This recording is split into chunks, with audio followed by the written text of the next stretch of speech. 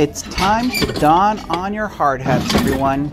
It is 1915, and you are getting ready for your first trip into the world's largest copper mine. This is going to be an adventure you will not want to miss.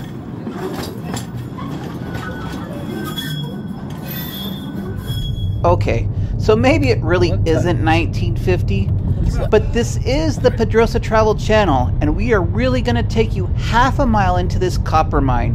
Welcome to our Queen Mine tour in Bisbee, Arizona. The town of Bisbee is a fascinating town, but in this video we are just going to concentrate on the mine tour. Take the drop off. Okay, we have made it here to Bisbee, Arizona. The town of Bisbee, Arizona. We took a small drive. It was a very fascinating place.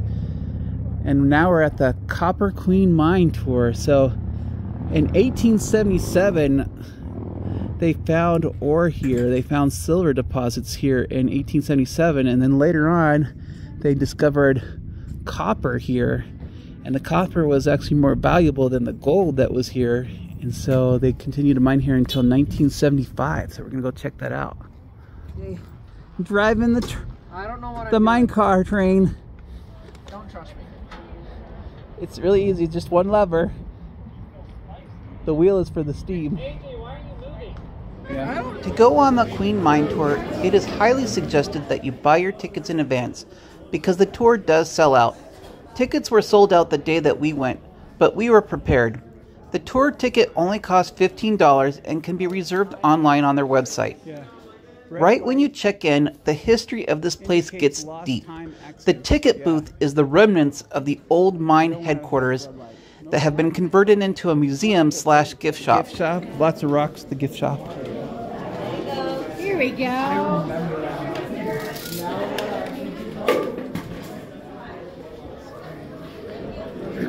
Excuse me. Got some Mexican paintings there. Are they all the same thing? Oh, there's Marilyn Monroe. You know it's a Mexican painting if you have Marilyn Monroe. You have $3? It was fun exploring the Mexican black velvet paintings, but it was also interesting to see all the displays that they had set up. It was kind of like a museum dedicated to mining. They had a little video you could watch and lots of interesting rocks that have been pulled out of the mine. Bunch of cool rock displays here, different cool rocks found in the mine. Look at all that quartz, but that's common in the area. Quartz and onyx is very common. Here we have a bunch of copper smelting material here. That's what you use to hammer out the copper, and there's a crucible where you can heat up the copper there, so that's kind of interesting. There's 36 steps. Bunch of branding irons as well over there. When you register, you sign a safety waiver, and they give you this little metal tag, which is important because it has a number on it. And that is how they keep track of you in case you get lost in the mine. The mine tour isn't that dangerous, but it is important to listen to the safety spill. And after we did that, we were given a hard hat, a safety vest, and a light, and told to report to the trolley train.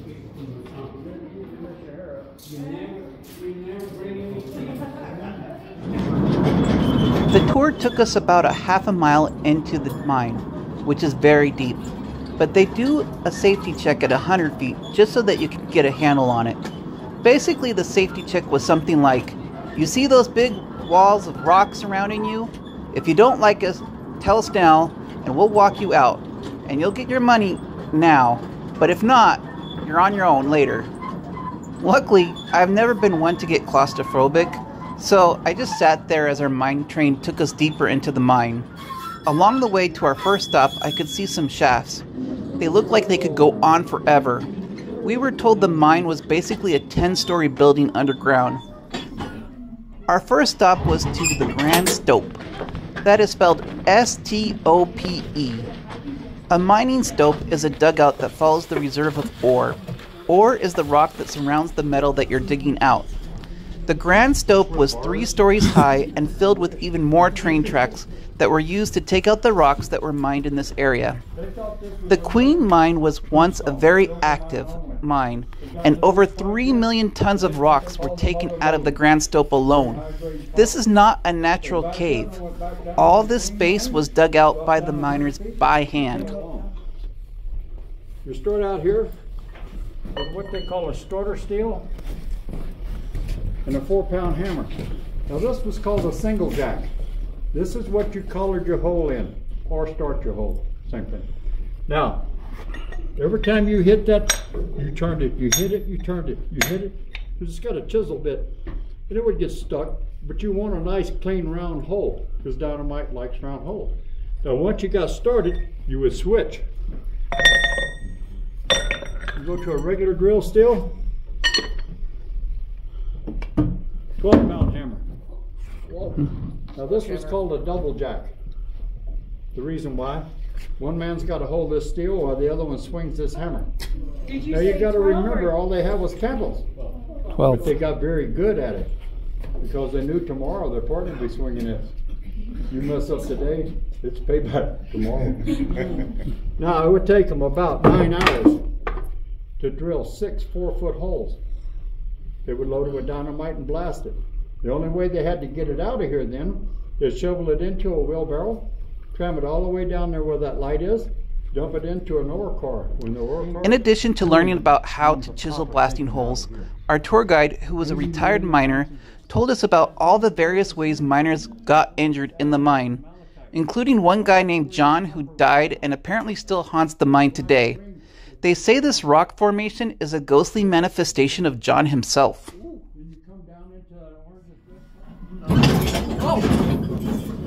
AJ wasn't ready for that. I think our tour guide was just like messing with us.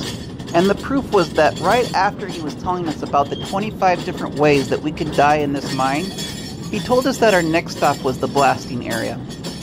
This meant that we were going to go even deeper into the mine.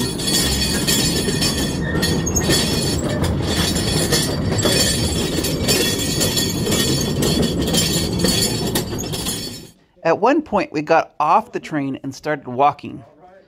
Under our feet was more train track. The guide said that back in the day, this part of the mine was serviced by donkeys who basically just lived in the mine. I felt sorry for those poor donkeys who never got to come out of the mine and basically ended up blind there. you guys know what kind of rock that is in that ore car? Looks like quartz. Leave her right. Leave her right where you found it. Now, Eventually, we did make it to the blasting area, where we saw the dynamite used to blast out the rock. But don't worry, the miner told us that there was no gunpowder in the hole, so nothing was going to happen. At least that's what he told us. We also saw some air-powered drills and a miner toilet. The guide said we could use the toilet if we wanted to, but miner toilets didn't have any privacy, so I passed on that one.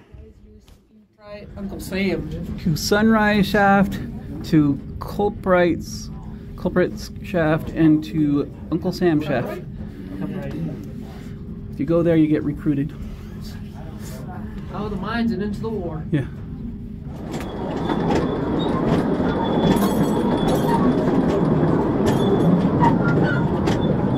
The tour ended by us taking the train out the way we came, and I have to say I was kind of relieved when I saw daylight again, and I was allowed to return my metal tag. Not that I ever felt like I was really in any danger, but the tour really did give you a good feel of what it was like to be a miner back in the day. We hope you enjoyed this captivating journey through the Queen Mine. This was hands down the best mine tour that I have ever been on. Don't forget to like this video and share it with your friends, and subscribe to our channel for more fascinating explorations. Thank you for watching, and until next time, stay curious and keep on adventuring.